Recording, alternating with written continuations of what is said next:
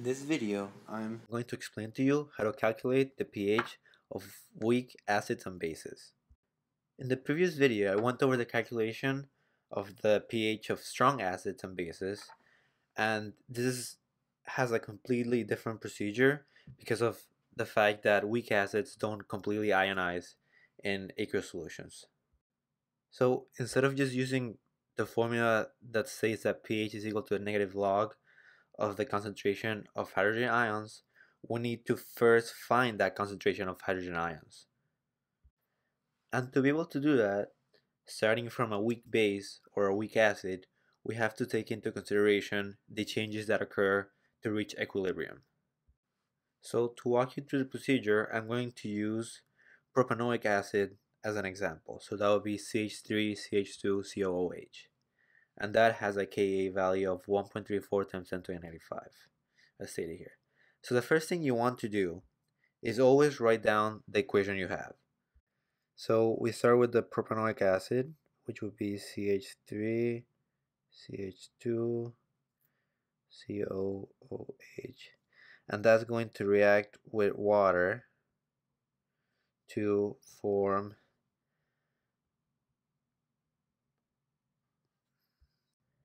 CH3, CH2, COO minus, also called propanoate, and the hydronium ion, H3O plus.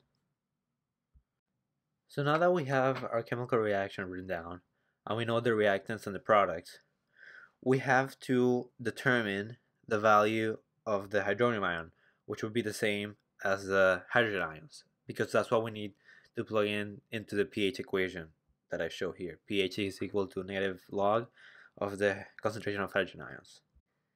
And because we're starting from a weak acid, the way we find that value is by using an ice table. So we have it here, ice, and I'll just rewrite the reactants and products on top of the table. So here we have all four of the agents of the reaction, and because water doesn't take any role in here, we can just cancel it out. So it can just be ignored. So first we want to know the initial concentration, and that's what the I stands for, of propanoic acid. And that would be 0.1 molar, as I stated here. And because we're just in the beginning, or the initial part of the reaction, that means we don't have any product yet. So we don't have any propanoate or hydronium ion. Now the next step is filling up the C, which stands for change. And that change is going to be what happens from the initial part of the reaction to equilibrium. And because we're starting with the reactant, then we know that that is going to go down because we're forming more product. So if we say that the amount of propanoic acid that's going down is X, that would be negative X, and I'll put that in red just so that we know we're subtracting that. That means that the amount of product that is going to go up is going to be positive X.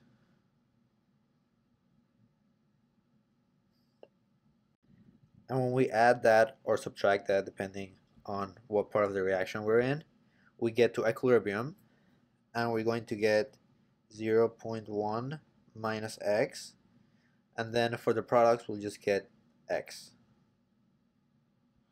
So now we know that the concentration of hydrogens is X, but we don't know what that X is yet. But that's where we use the value of the Ka that we have. So we'll use all these four parts of the equation and the Ka using the equation of Ka. So if you recall, we know that Ka is equal to product over reactants, and we know that our products are the propanoate and the hydronium ion, and our reactants are propanoic acid and water, but we ignore water. So Ka would just simply be the concentration of propanoate times the concentration of hydronium ions over the concentration of propanoic acid. So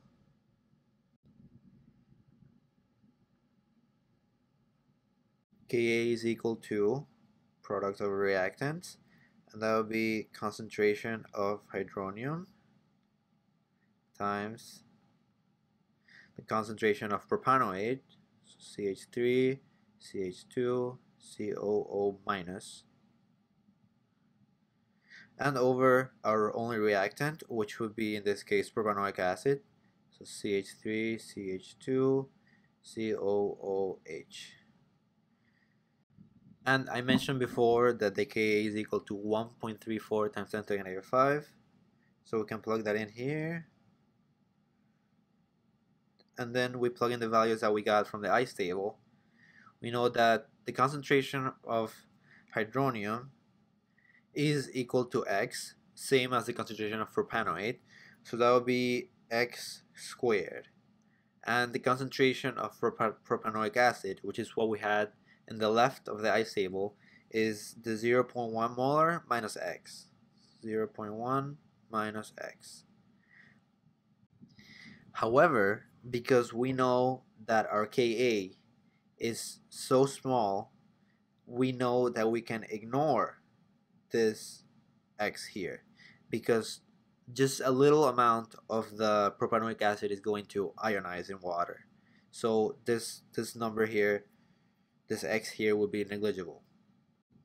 And that makes our calculations a lot easier. So now we just solve for X, and we'll get that X is equal to the square root of 1.34 times 10 to the negative 6, and that will mean that it's equal to 1.15 times 10 to the negative 3. And this right here is the concentration of hydrogen ions that we need to plug in into this equation, the pH equation. So let me erase this and we can do that. The pH would now be equal to the negative log of our hydrogen concentration, which was 1.15 times 10 to the negative 3, and we get a pH of 2.93, and that's the pH of the weak acid we had. Now, if you started with a weak base, the procedure would be pretty much the same.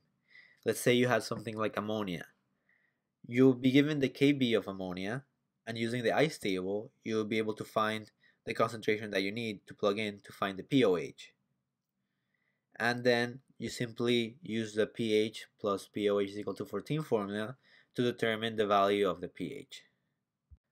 So it would just be one extra step that you need to do. So that wraps it up for this video. Thank you for watching.